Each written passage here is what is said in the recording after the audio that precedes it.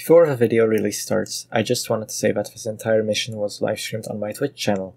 If you want to get a glimpse of future videos, I highly recommend following me so you'll be notified when I stream again.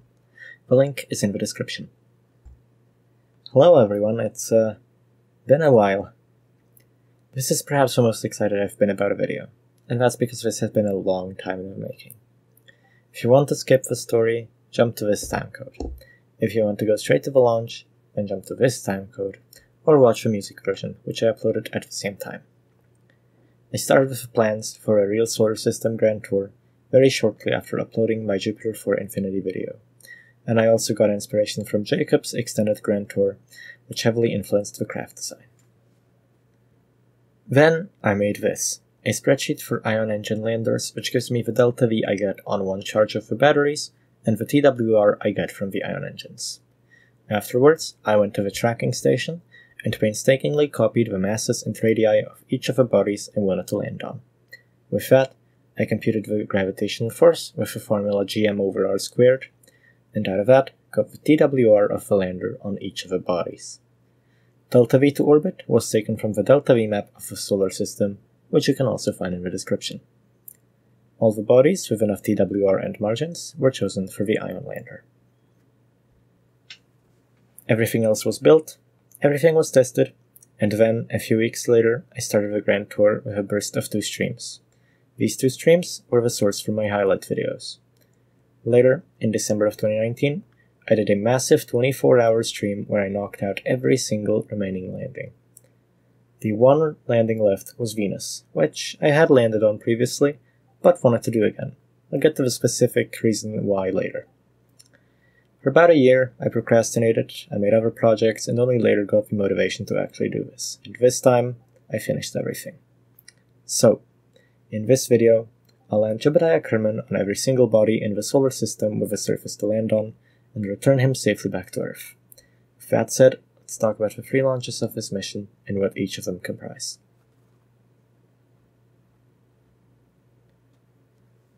In the first drafts of the mission, it was meant to be completed in 2 launches. First, the dedicated Venus lander, and then the finished craft. But afterwards, I launched another lander, which brought the total launch count up to 3. This is the dedicated Venus lander, which, as you can see, is heavily inspired by McCullough's design for their Venus lander. The main reason why I launched another one after this is because this one specifically relies on an exploit with the procedural solid rocket boosters. These boosters have the same specific impulse at any pressure above 1 atmosphere, so it doesn't matter if you're at sea level on Earth, Venus, or even Jupiter. These boosters will have the same thrust, unlike any other engines, which have a thrust of 0 at Venus's sea level. This property, as you may be able to tell, makes them extremely overpowered for this purpose. The second ship is the main one, so let's take a look at its components. At the top, we have the escape tower, which also serves as the Earth return craft, again heavily inspired by McCullough. This would later come back to bite me, but I'll get to that on the return. Underneath that, beneath the decoupler, is the dedicated lander for Titan, which has its own ion tug and a special return module. Then, beneath a long pole of liquid fuel tanks, we have the main fuel module, to which 2 other modules are attached, the dedicated lander for Mars on one side, and the main ion lander plus tug on the other. This main ion lander will land everywhere except for Mercury, Venus, the Moon, Mars, the 4 moons of Jupiter, Titan, and Triton. For most of these, we use a lander powered by liquid fuel, which also has its own tug and some fuel reserves for Jupiter. The third ship is the other dedicated Venus lander, which uses the braking ground props, making the ascent possible without any exploits. Several hours were spent just testing this craft alone. With all that said, let's get to the mission at hand. The mission starts with the dedicated Venus lander taking off from Cape Canaveral and going into Earth orbit. The reason for this order of launches is so that I can return into the lunar plane and then launch the main ship into this plane for easier transfers. Once in orbit, we start up our massively rescaled ion engines and burn out of the Earth's SOI. This would take an extremely long time if it wasn't for the persistent thrust mod, which I used to condense these multi-hour transfers into just a few minutes. Another mod which greatly simplified the transfers was MechJeb, as I could easily use its maneuver planner to get good encounters going. As such, the only big problem with the arrival at Venus was the capture, which was a problem in general when capturing at high relative velocities, as my ship would veer off the retrograde vector very quickly. Once we do get into orbit, we transfer fuel into the return module and put that onto an elliptical Venus orbit while the main ship descends into the atmosphere. Here, I made a big mistake and decoupled the Xenon tank way too late, which caused it to get gripped by Venus's atmosphere and exert a torque on the craft from behind, making one of the nose cones on the booster enter the airstream, overheat, and explode. I had thought that this might happen, but the lander was only rated safe to return to orbit when either 0 or 2 nose cones were gone. In this instance it was just 1, and that made the ship aerodynamically unstable. As such, I was unsure if the ship would actually make it back into orbit. But regardless, I continued the lengthy descent down to Venus's surface, after which I planted the first flag of the mission. Ascent from Venus involved ditching the heat shield at the top, followed by removing the 4 pillars of solid rocket boosters which acted as girders, and blasting off the surface. After detaching the first set of boosters, the one exploded nose cone became a big problem, and started to tilt the craft quite heavily, despite SMURFF doing its best to hold my orientation, and by the time I detached the 2 boosters, I was already tilted 45 degrees from vertical. Upon detachment, fortunately, nothing on the main craft broke, but the craft overcorrected when going back to vertical and had to swing around multiple times to stabilize itself. Luckily, the atmosphere of Venus was still dense enough at this altitude that this was not a large problem, and I still had enough delta-V to be able to get into a stable orbit. The return module and rendezvoused with the craft, and Jeb got back in and went for a transfer back to Earth. The return occurred without too much drama, and after some time I was in a low orbit around the Earth, inclined almost exactly with the Moon.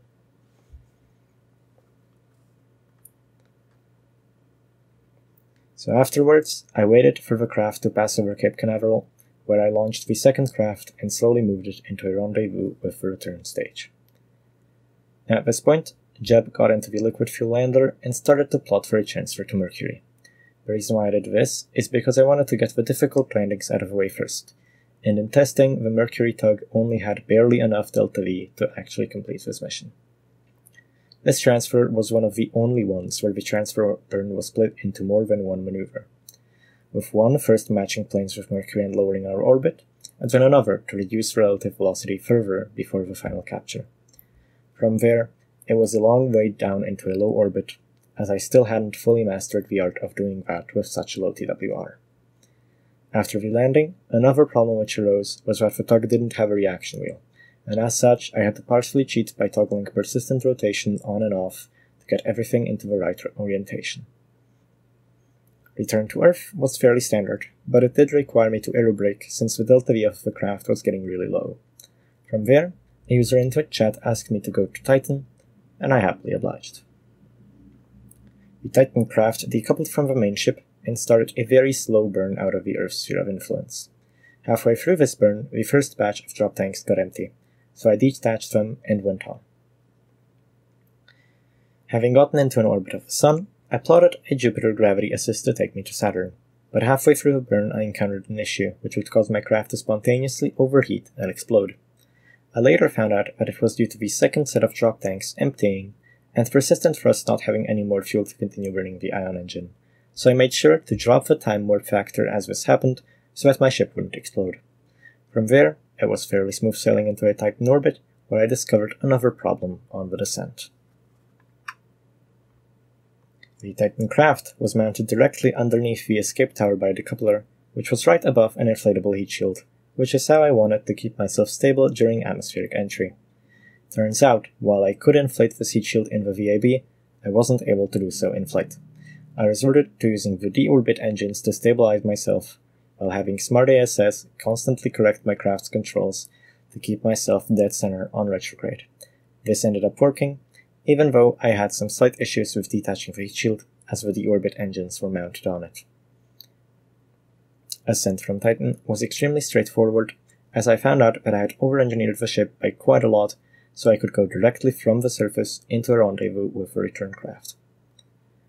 The return to Earth also went by very well, and I settled into the main ship and ended the first stream. In the second stream, I decided to finish almost all the landings with the liquid fuel lander and go to the Moon and the 4 Galilean moons of Jupiter. The first transfer to the Moon was accomplished very quickly, as I could simply set the craft outside of the lunar SOI and have a main lander do the rest of the work in landing itself and getting back to the ship. On Jupiter, I tried numerous times to capture into orbit of Io, to then eventually realize that I can simply put myself onto a rendezvous with Io, land there separately while the other craft is on an escape trajectory, and then have the lander rendezvous with the main craft. This ended up working on all the moons, but the margins in the lander did get very tight sometimes. However, everything worked out well, and we were ready to return to Earth, which once again required aerobraking passes. Once back at the ship, I decided to go to Mars next to use that dedicated lander. The transfer went through without too much trouble, but the margins on the dedicated lander were really tight, and I had to reload multiple times such that I wouldn't run out of fuel, on the descent or on the ascent. At this point, I stopped the stream, having done 6 more landings. All but one of the next landings were part of the 24-hour stream I did at the end of 2019. Quick disclaimer. Because I was switching streaming software at the time, I did not know that I had only configured the stream to run at 720p, and since I didn't record anything on my end, that is the best footage out there. The ascent from Mars was not too problematic. However, I had made the mistake of not watching my relative inclination until it was way too late, so I had to use Jeb's EVA pack to continue circularization in rendezvous.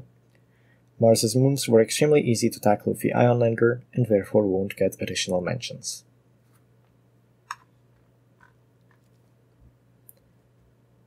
The Triton landing was the last act of the liquid fuel lander, which, like all other landings with this lander, was interesting and was accompanied by some kind of problem.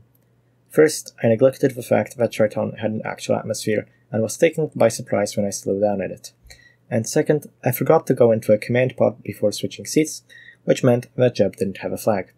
I fixed that by hacking the save file to give him one, as I really didn't want to reload a quick save and go there again. Having completed the landing on Triton, every single other landing in this mission would use the main Ion lander and would therefore be extremely trivial. The one exception to this would be Venus, which would once again dwarf the challenge of anything else in this mission. I'll quickly speed through all these landings. Trust me, it's really boring. You don't want to hear me say the same things 15 times in a row.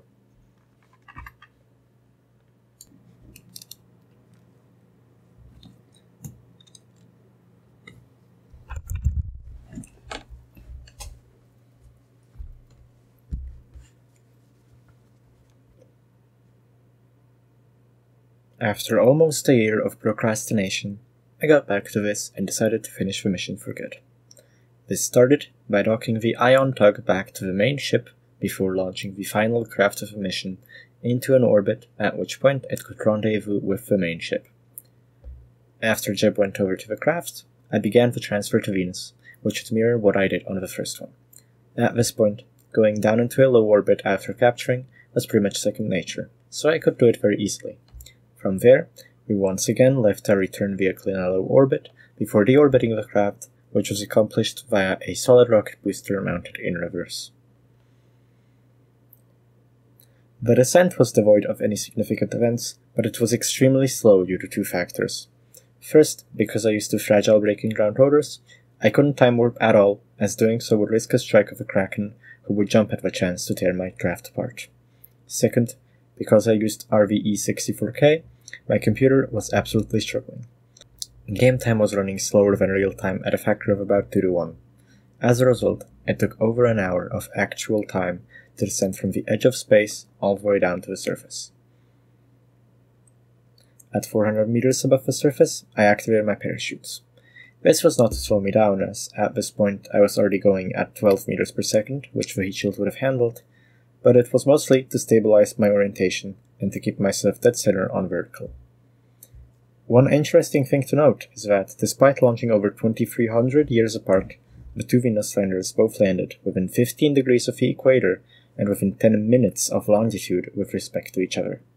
I'm fairly sure I could have gotten them to land exactly on top of one another, if I had been aware of this fact before deorbiting. With that, Jeb will now go out and plant the second to last flag of a mission before climbing into a very cramped seat and preparing for takeoff.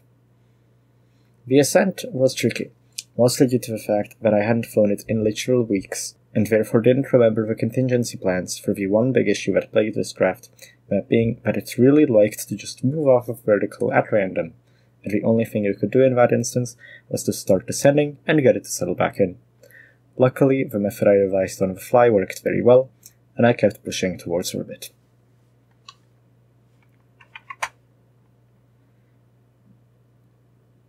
The craft ascended for a total of over 40 minutes before losing all of its vertical speed at an altitude of 55 kilometers at a pressure of 0.69 atmospheres, at which point I ditched the props and started the liquid fuel engines. The first ascent stage comprises 4 aerospikes with 3 radial ones feeding fuel into the middle core. This is where I encountered even more problems. First, when loading a quick save, a weird phantom torque would be applied to the craft, which caused me over 200 meters of delta V losses due to gravity. And another issue happened with deploying the fairing, which would cause Jeb to fall out of his seat, forcing me to delay the deployment until I was in space. I suspect both of these issues had something to do with weird interactions with the command seat, but I cannot be for certain. The final and worst bug that I had found was that the game just randomly froze when starting the second ascent stage, which consists of a rescaled Wolfhound engine. I somehow fixed that by delaying the separation and by deploying the fairing before firing the engine.